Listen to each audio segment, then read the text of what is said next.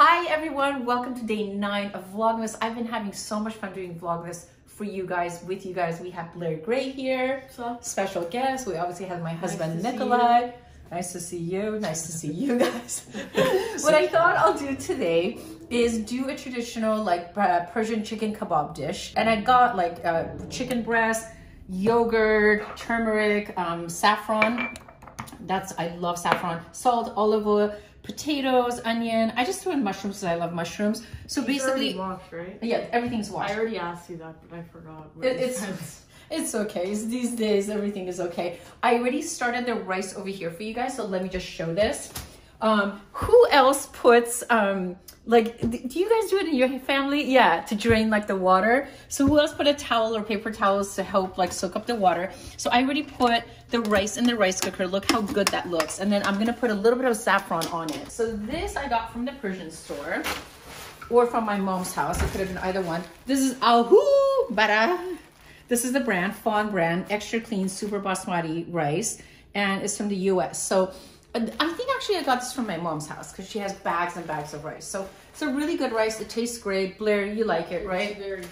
And basically what I did, I put 3 cups of the rice, wash it in lukewarm water so that all the starch comes out. I usually put 3.5 cups of water. If I feel it's too low, I'll add a little bit, just eyeball it. And then at the end, I thought it was like there was too much moisture in the rice, so I put the towel on top and just let it sit up there. And then I'm gonna mix a little bit of saffron and put it around there because I just love the saffron in the rice. So let's go. Without further ado. Perfect. Let's start peeling the potatoes. Just no, don't peel them. Do it with the skin. Because you know what I thought I'll do with the potatoes is we'll just do like, you know, those circle fries that we always do. Can I peel one? I have a really. You can peel whatever you want. But you know, the rest of them, I mean, if you want to peel all of them, you can. But I just thought we should do like the fries that we do, that Mama used to do for us in circles. You like those, right? I'm bored of peeling. Let's keep them not peeled.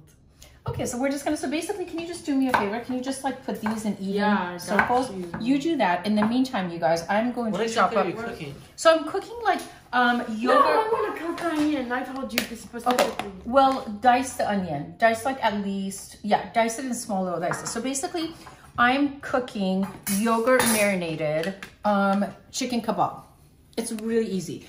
You marinate it in, this is the type of yogurt that I got. To soften up the chicken, you actually marinate it in yogurt. I remember doing this when I was a little kid. Let me know out there what you guys think.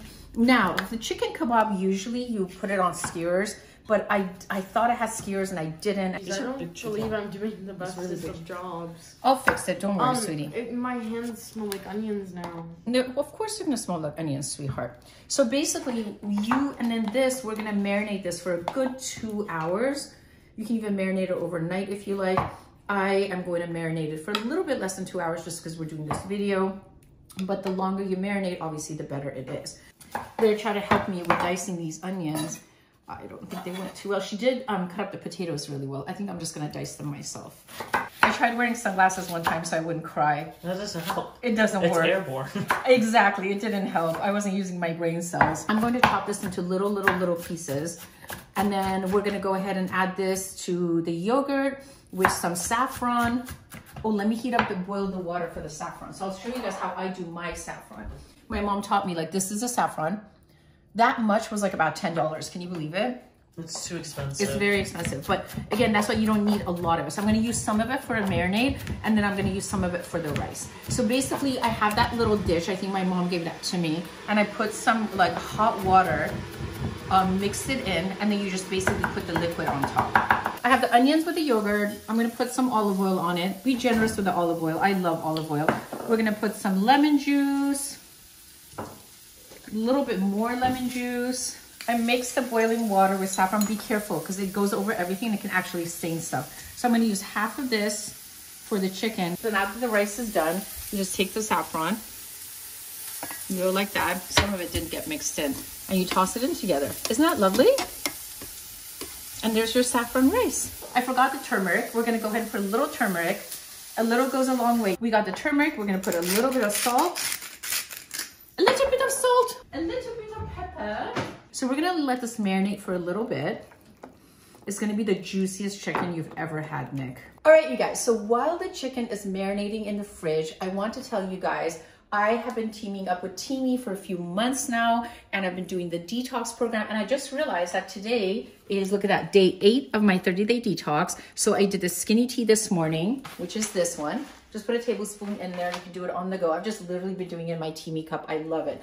And then you take the colon one every other night, and tonight's my colon night, and I love this calendar because it just makes it so easy for you. So I'm gonna go ahead and check off colon, and this is what we're gonna do. The colon one comes in little bags like this, like a basic tea bag. So you just grab that. I've heated my water already, throw it in there. Really simple. You don't need to use the mesh with this, but the mesh is used for the skinny one because that comes out like this, right? So I don't need to use the mesh for this. Basically, it's really simple. I just fill it up all the way. And that's it. So my colon is checked off. I'm on day 8 of 30. Honestly, I've been doing this for a few months, you guys. I feel so good. See how easy that is? And you can take this to the bedroom, to the living room, if you're going for a drive, whatever you want to do. It's really improved my overall health. It's improved my gut health. I feel so much better. I don't have bloating anymore. I don't know if you guys have seen in my recent stories, I look absolutely great. My bloatation is down. I've been working out in conjunction with my detox tea, and I just feel so good. So make sure you guys, if you want to get the TEAMI tea, and I suggest it so much, it's so good. And also my skin's gotten better too. I love everything about it. It just has detoxed me from head to toe. The TEAMI tea actually tastes so good, both the skinny and the detox. So once in a while, I'll add a little bit of lemon juice to it, just for a little extra flavor. You don't have to. You can add honey. You can add anything that you like. For me, I go to for lemons. I love them so much. Let me take a quick sip. Oh, that is just so good and so refreshing. It tastes so great. And you guys, right now, TEAMI is having a huge Christmas sale. And if you want to use my code, and you should, to go get your TEAMI tea to looking fabulous for the holidays and the new year, I have a code, Dr. Nina 30, for 30% off. It's going to be in the link in my bio below. And I stick to my regimen, and I have not felt better. I'm telling you guys, my skin's glowing. I'm de-bloated. I just feel good really from head to toe.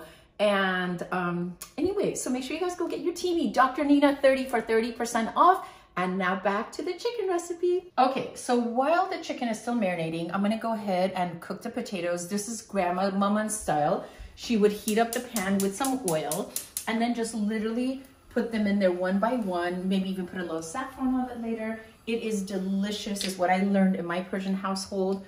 Olive oil, here we go. So I'm gonna cook the potatoes first, and then eventually just, you know, the chicken will be last. The rice is almost done.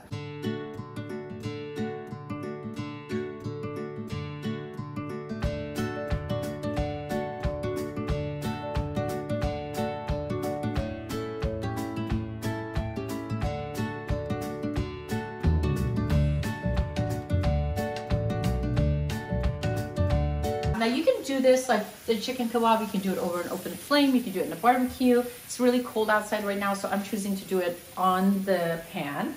And this has been marinating for a while. Look how good it looks. Nick was saying this actually looks like it's mustard, but it's not. It's yogurt with the turmeric, saffron, and onions, a little bit of salt, a little bit of pepper. I actually cut the chicken in half because the chicken... Did you add lemon juice? I did. Oh, I'm so sorry. Lemon juice and olive oil. Yes, thank you, Nick. And I actually added the, oh my God. Well, you don't want to add it when it's so like thin. But so I added it, what was I saying? Oh yeah, so I cut the chicken in half because the pieces were so big. And then they would never cook. So, hi, why am I doing that? I'm telling you, this oven, the stovetop and the oven itself, both of them have like a mind of their own. Okay, in the meantime, you guys, we have, the potatoes are still going strong. Look how amazing they look. And a trick to get all the oil off is you put it on paper towels at the very end. My grandmother used to do this. And at the very end, we're going to put a little saffron on it. Sounds good? Look at how good these are looking, Nick. Are you going to eat dinner here with us? I'll have a few bites, aka finish everything. Good for you. You should. We have so much food. We love to share in this household. Okay, so this is this. All right, beautiful. That's almost done there. I'm gonna add a few more potatoes right here.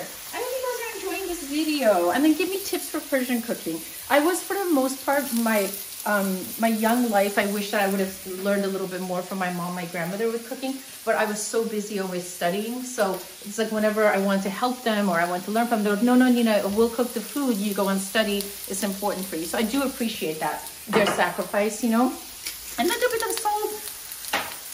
But I just wish I would have learned a little bit more. So give me tips, you guys, you know. I know how to do some things, but give me a couple of tips on what you guys think. A little bit more olive oil. Chicken's doing great. We're going to cook a couple of minutes on each side and always to your desired, like, you know, doneness. Am I speaking ESL now? To what you desire. Just cook it till it's cooked. Cook it till it's cooked, you guys. You can tell. You can tell when it's not cooked. You can tell when it's cooked. Okay, in the meantime, let me clean up my stuff here a little bit. So with the potatoes, I remember my mom and my grandmother at the very end, they would put the potatoes on very low temperature, like the, you know what I mean. And then put a lid on it so that they would cook like thoroughly. I think they're done now, so I'm gonna go ahead and splash a little bit of saffron all over it. And I put the lid. That's it. Just a little bit more. Those are gonna be delicious. All right, you guys, so this is the finished result. Basmati saffron rice, yogurt marinated with turmeric, saffron, lemon juice, olive oil, salt, and pepper.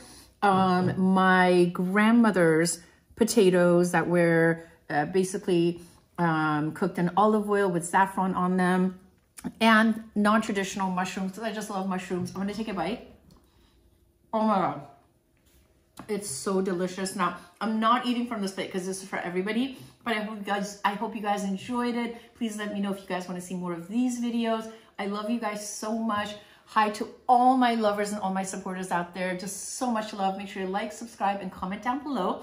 And also, I did a TikTok with this, so make sure you go watch it at Chef Nina Gray. I love you guys so much, and keep vlogmasing.